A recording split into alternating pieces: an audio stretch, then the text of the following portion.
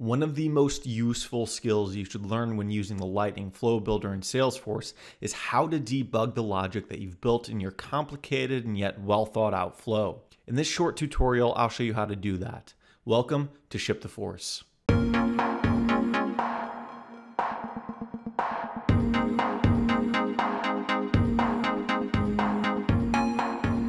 When you're testing a flow that you're building out or troubleshooting a flow that fails, you should know how to debug it directly in your flow builder. The debug option that we're going to be going over today in the flow builder can really be your best friend. In this example, we're going to take a look at and debug a flow we created in a previous video. This is a screen flow that is creating a project record and linking it to the project resource records associated to an opportunity. Before we get started, if you're unfamiliar with the nuances of Lightning flows, or if you want to learn more about this flow itself, you'll want to go back and watch my Lightning Flows tutorial video on the Ship the Force channel first. So if you're still here, let's get started. We're going to take a look at our Debug tool in the upper right-hand corner of our flow. You may be asking what the difference between run and debug is.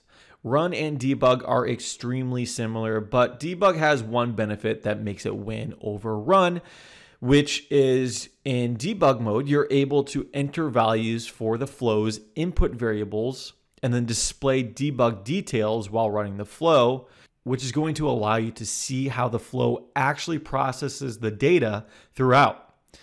We'll see that here in a second, but run just basically runs the most recent saved version of the flow that you have open.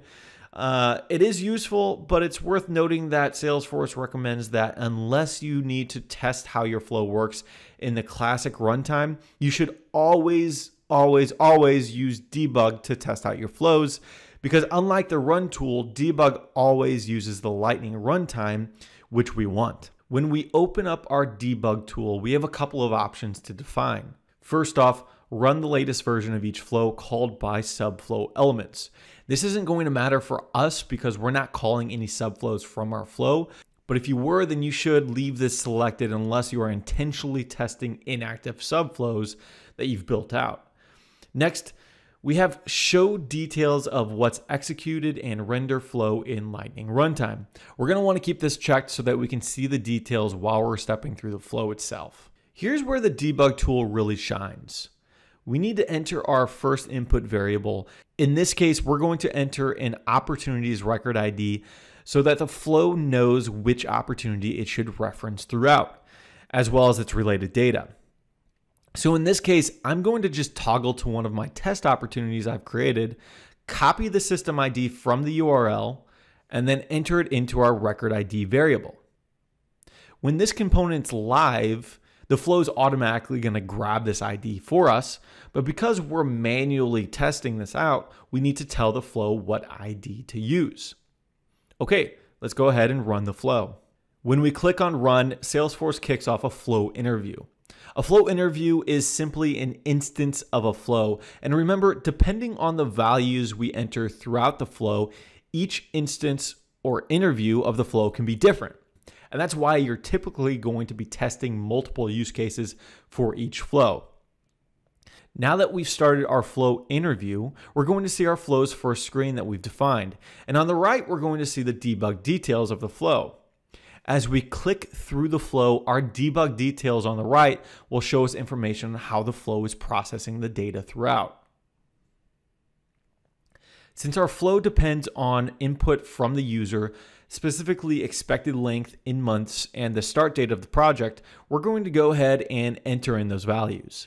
These values should end up populating our newly created project record at the end of the flow. The third variable here is create tasks for project resources. This checkbox is going to branch our flow into two. One path that creates task records for the resources and one branch that doesn't create task records for our resources. This is a good example of an instance where you'd want to come back to the step in the flow and test both paths. Before we click next, let's take a look at our debug details. We can see that we have details on how the interview was actually started, including the user that started the flow interview and the input variable that I entered in. The next thing we see is that our flow triggered a get records action. This queried our opportunity record and returned any records where the record ID equals the ID that I entered in. In that step, I also defined to store the owner ID field value for that opportunity as well. So it's storing the ID and the owner ID of the opportunity for us to use later in the flow. And then we can see that the result is that the flow interview successfully found records. That's great. Let's go ahead and click next. All right, when we click next, we're presented with another screen on the left-hand side here. This is the success message that the user will see when they've successfully run the flow on their page. In the debug details section, a lot has happened. After we clicked next on our previous screen, the interview ran through quite a few steps. Each step the interview ran through was recorded for us to review. This may seem like a lot, but really when it comes to the ability to debug processes and logic, the more detail you have, the better. Let's take a look at these details. After our flow interview found the opportunity and we input our values for the new project we wanted to create, we can see that the project record is created and the project's record ID is stored in a project ID variable. Then we can see that there's another get records action taking place that's looking for the project resources that are associated to the opportunity used in the interview. Next, we're looping through those project resources to assign the resources to the newly created project record and to store each of the resources' emails in an email collection that we're using later in the flow to send emails to these resources. Once the interview is finished with the assignment, we're still in the loop, and now a decision needs to be made on whether or not the flow interview should create tasks or not. In this case, because we left the checkbox true, a new task is created for this resource. And notice that we have two loops here.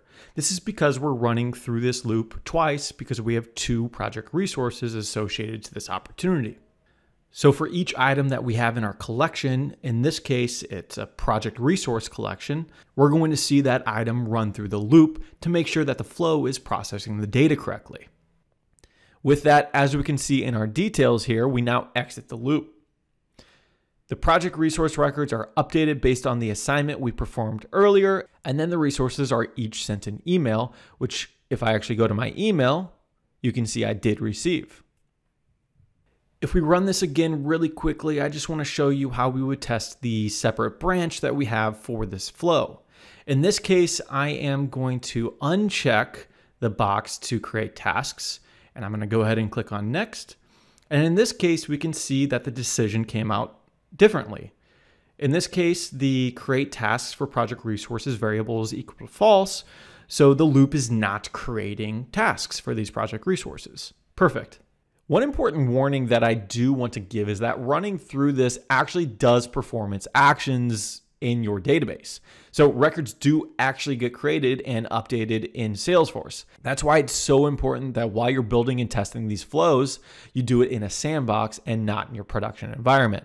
Also remember that just closing or restarting a running flow doesn't roll back its actions. So be careful with that. Before we sign off, I want to quickly show you what it looks like if we run into an error during our flow. So let's go back, and instead of entering an opportunity record ID into our variable, let's just leave that blank and see what happens. Remember, this flow depends on an opportunity being referenced, so really no logic throughout the flow should complete successfully. Okay, we do see our screen because that's not dependent on a record ID, but let's go ahead and click next. All right, now we can see we have a blocker issue. And on the right-hand side, it's telling us that the flow interview failed to find records in our database, which makes sense since we didn't give the flow a record ID. And just like debugging anything else within Salesforce, each error is going to be different depending on the flow that you've built out. So it will take some detective work, but using the tool here should give you enough detail to get to the bottom and troubleshoot any issues you're facing within your flow. Okay, so if we go back and change our inputs and enter our opportunity ID again, and then click next, it should work fine. Yep, there we go. Well, I hope this video was helpful. If you have any questions for me, you can email me at shiptheforce@gmail.com or leave a comment in one of the videos. If you liked this video, please subscribe to my channel to see more content. Thanks for watching, and until next time, this has been Ship the Force.